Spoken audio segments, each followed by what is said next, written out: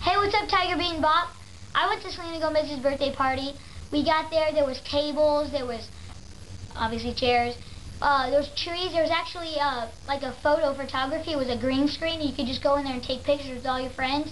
And then they opened up these two big double doors, and it was a whole nother dance floor room. You know, we go there, and me and my co-star, Moises Arias, from Perfect Game, we go out there and we just start dancing like crazy. And it just brings everybody together, and we just all start dancing together. And then they had a big like dance-off kind of, and Allison Stoner came there and started dancing. And then Moises went, and then I went, and me and Moises kind of had like a battle kind of, and I ended up beating him. Yeah, it was fun though. Then after everybody, Selena, Demi Lovato, Jason Dolly, we all went there. Madison Pettis, we all just went on the dance floor, you know, just dancing with adults and stuff. And then after everybody, you know, said hi to each other, because, you know, some people didn't.